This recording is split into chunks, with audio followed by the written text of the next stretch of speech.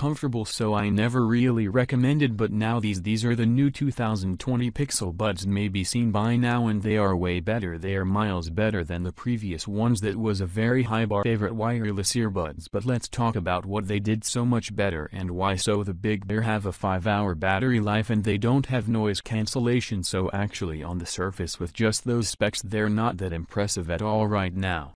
Pretty average battery life and no noise cancellation like some of the other premium, but so what makes them so good? And honestly it's just that they nail all the fundamentals like really well, and I've just been rock solid to you. So you can start off with the case here. It's a sweet soft touch matte finish and I like this white one. Mine is got a black and white contrast like that, but the Panda Pixel basically there's matching lights, one on the inside and one on the outside, and the buds just go right in and snap satisfyingly in the place with the magnets pretty easily, and a strong magnet so they're easy to get out, but once you snap them in they're not going anywhere. And stop this satisfying snap shut with the magnets and exchange. A lot of them have this but not all of them do. Field fabric ones definitely didn't. Solicit sweet, and it's just small, just a little smaller pebble case. It's really pocketable. It's around the same size as buds. These are really nice. That makes a big difference for me as far as how often I want to carry them around, actually use them. Basically they can fit in a tiny pocket inside the main pocket in my jeans on and carry these. But then on top of all that, it's a USB Type-C port on the bottom for wire charging and is also wireless charging, so you can drop them on a wireless charge back of any phone that supports reverse wireless charging. Okay, plus just that right there just in this new case is a lot more than many other wireless buds can say no so many times. The case is too big or it's not a high quality build. Like this is a nice case, wireless charging, USB Type-C, all this together is not. So then we get to the button placings.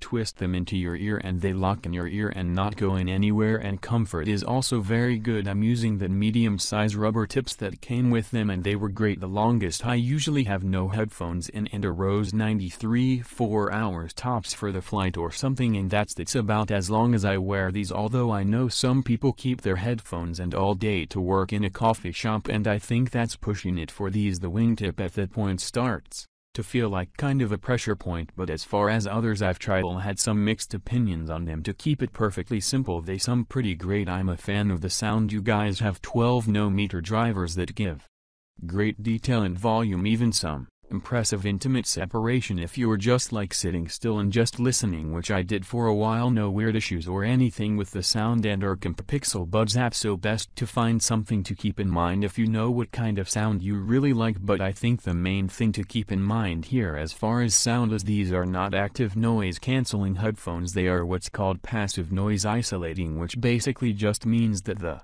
physical seal that it makes in your ear is all you get. I guess really I don't mind too much that they don't have it, like it would be nice to. And on one hand, the noise cancellation I've heard from the 2 to 303 or 50 del. First of all, it lays out and lets you learn all the swiping and tapping controls on the buds. Works on both sides for media and they're pretty easy to learn. Swipe forward or backward for volume 1 to play, pause to text to skip forward, triple tap to go back, and a long press to pull up. Google Assistant I found is pretty intuitive. The only downside is the buds are so small that when I was first learning his headphones I would like to miss the air, but I'd like to hit the back of it and almost knocked out of my ear when trying to swipe. But I've got nice that over time, let me tell you, having the Google Assistant in your ear all the time pairs, but you can still call the assistant and listen to podcast. Scan Ice as a bonus. There is no noticeable Bluetooth lag when watching videos with the headphones or playing games or anything like that, which is awesome. And you constantly also know